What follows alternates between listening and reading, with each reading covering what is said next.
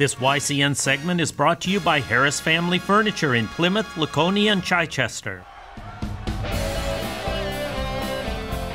Welcome back, YCN Sports Talk. Jeremy Stout, Rob Taylor. One final segment.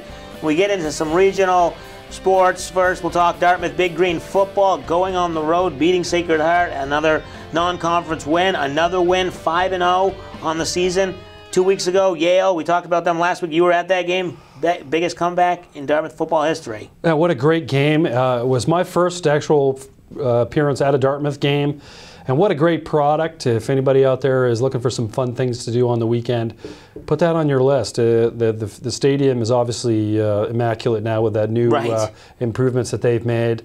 And just a good product on the field. You can tell it's something special when you're up there. Of course, this week's game, battle of two 5-0s, I believe. Yes, correct. Two league leaders in the Ivy League.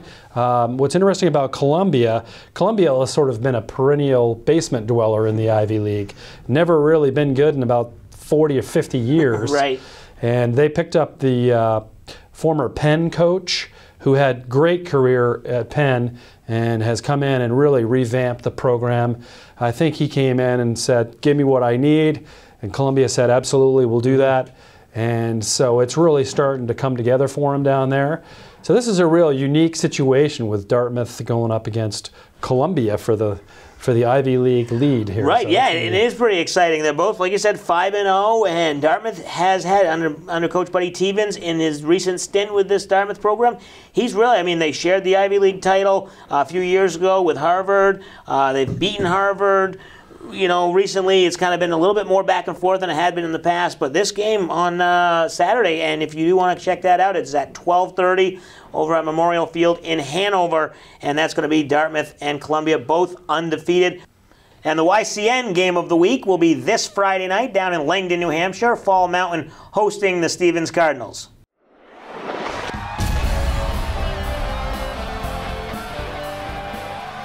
It's time for the Salt Hill Pub Picks of the Week. Salt Hill Pub, honest food, perfect pints, live music, now here to serve you in 5 locations.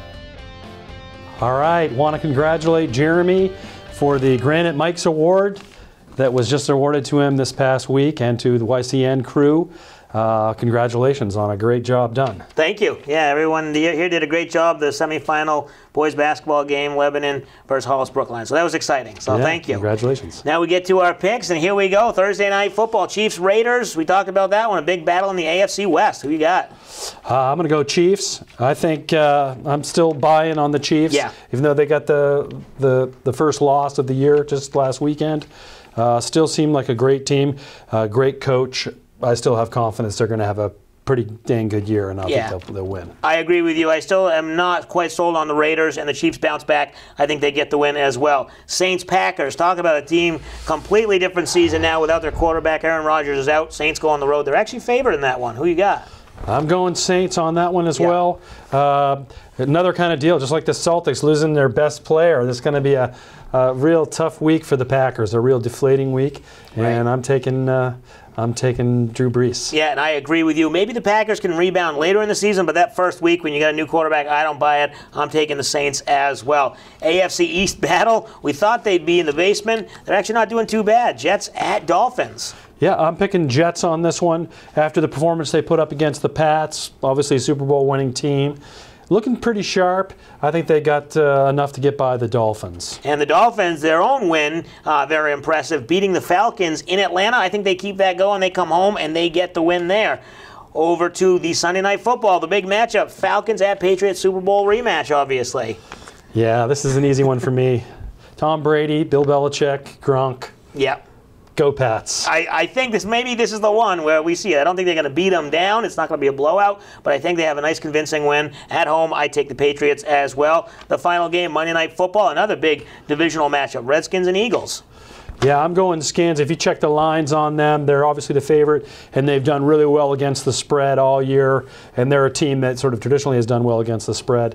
So I just think they've got it this week against the Eagles. Yeah, and this is going to be a big matchup because Giants obviously out of the division. The Cowboys still in flux. The whole Ezekiel Elliott and his easy plan, are they going to come back?